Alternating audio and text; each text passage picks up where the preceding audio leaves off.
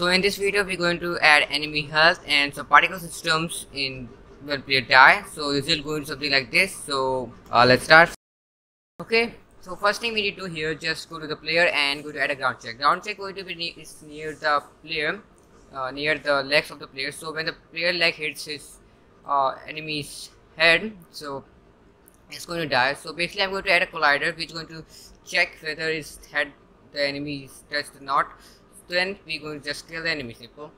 So we're going to add a component, going to search for the box slider, so box slider 2D. And next thing we need to resize the collider, so it just have the leg into him. So just I'm going to make it 0, 0.1 or 0.2, 0.3 is the gate value, and 0.1. Something here. You can resize your own needs. And next thing we need to make sure is going to be its trigger. So we just not want to have work as a collider. We just need to be trigger. And next thing I'm going to tag this player. Guy is a player, and also this ground check player. Ground check, make sure that you give the tag ground check player. And now in order to kill, we need to add a new script to them. And this guy, so just choose character, and we're going to the and add a component. So basically I'm going to create a new script for this, and so it is easy to manage the code. So I'm going to type that script going to be responsible for enemy death. So you can name anything you want. I'm going to click enemy death, anything, enemy death, simple name. Create and add. Let's wait for some time. Okay, next thing we need to open up this in the Visual Studio or in your code editor. Double click here and let's take a time. Okay, we are come here now. Now here we need to delete both matter. We don't need this matters, and we don't need it. So we need a wide on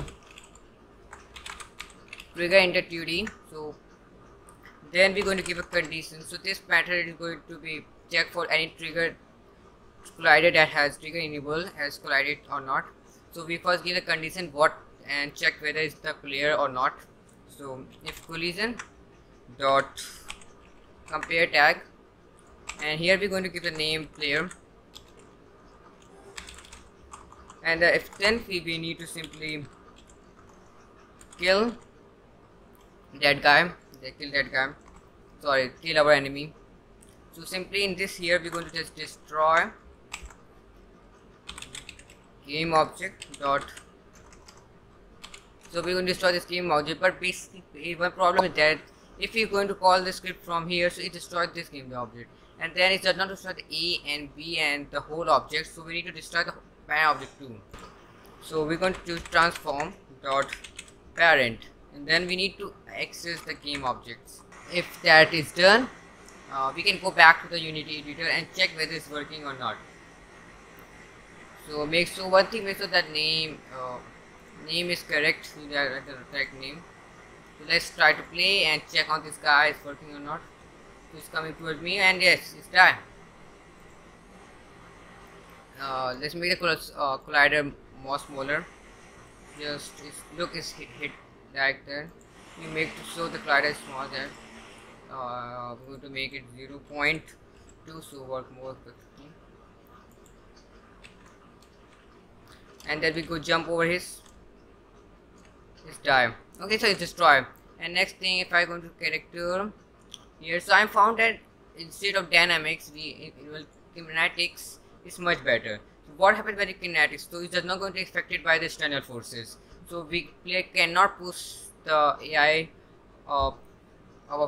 Cannot push the AI. So it does not fall anywhere. So also enables useful kinematics contact. So this means dynamic cannot interact with the kinematics. So kinematics object can interact with dynamics objects. So if you look, if I go here, if you look, it's starting pushing me, but I can't push him. So it's done for this guy. This guy does not currently enable the kinematics for him, but we cannot push this guy. So we need to override the changes. So this happened to the next game object too. Okay, so now both objects going to work simply. So we cannot push that guy too, and it's going to destroy.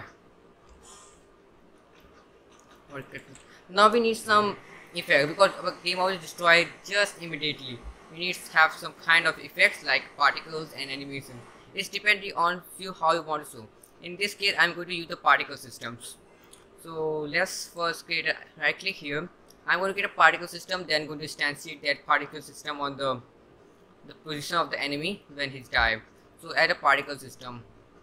Okay, and I think first we need to focus on the particle system, so make sure that transform going to reset somewhat like this.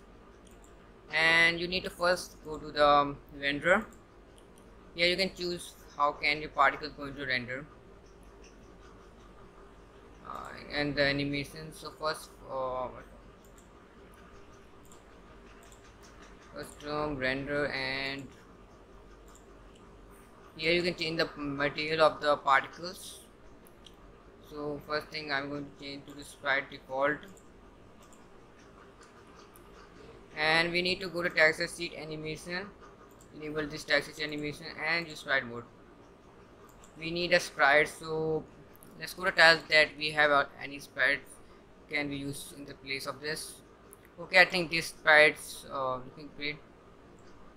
I think we are going to use this sprites. So what is the name? Tile 150, tile 105. So let's search for 0151. So yes, we got it. And now we have a tile here. Now let's set the size. So I'm going to have some random size. So let's start size. If you look here, start size, and going to have a random between two constants. Have a 0.1, 0.3 and 0.8, some value 5, somewhat here. Okay, this is looking good.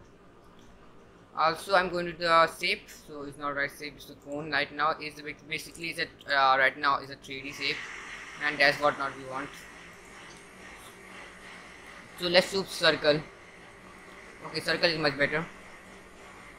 And also going to get emission, we need but many particles, so 100, that's nice value. And I'm going to this going to the gravity modifier. We want to this sprite fall down, so I'm going to enable 1. Hey, look, and also going to stick it to recent by 1, 0.5, and just make it looking false. Play. It's have like this value, so 0. Having much small value, but right.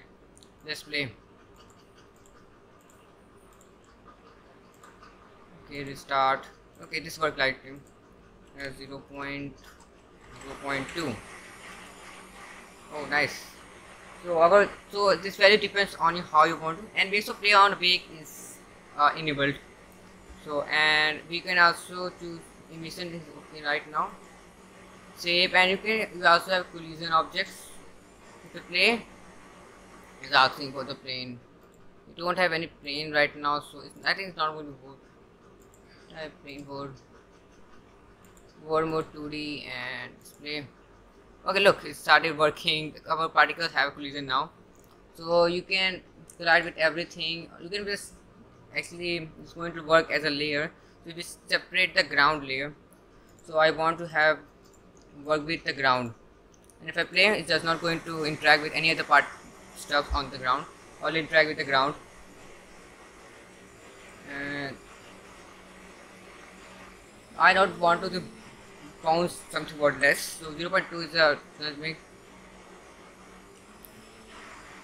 And also I'm going to decrease the lifetime of the particles by 1. I just destroy immediately.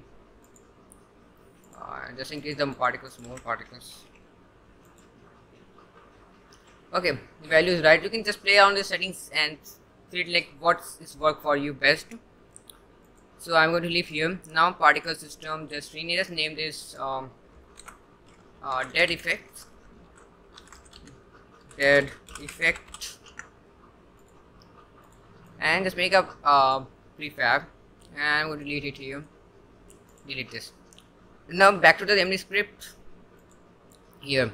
Okay, so first thing we need to reference this particle system. So we could reference this as a game object public game object. Okay, game object, and let's name it some kind of effect.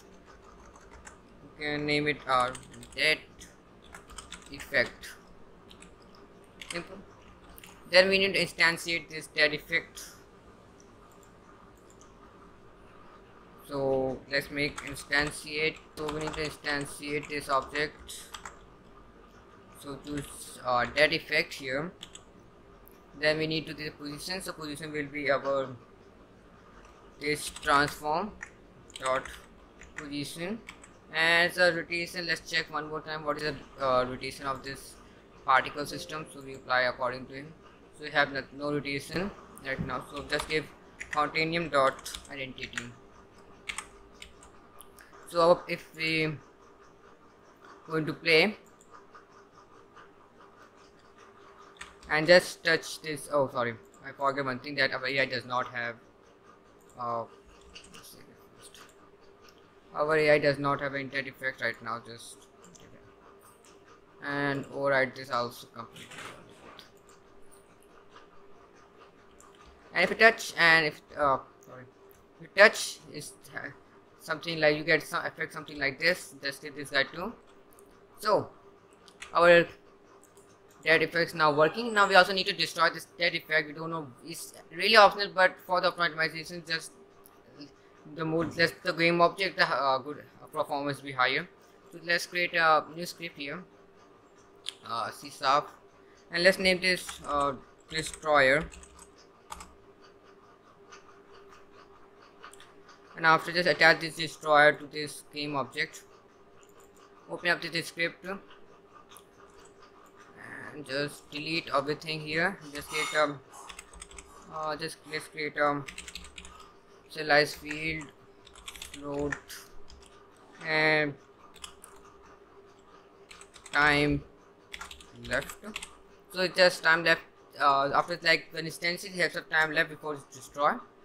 So let's simply call destroy this dot game object, and we also give some about after time in this game time left. If it's 0, destroy immediately, and if it's 1, it's going to destroy after 1 second, 2, and after, like this. So here, so I'm going to destroy this game object after 2 seconds, for example. And if you kill, if I kill this object, look, it's destroyed. With that effect, I'm going to destroy, and another one going to destroy. So it's really depend on you how you can customize the whole particle system as your own needs.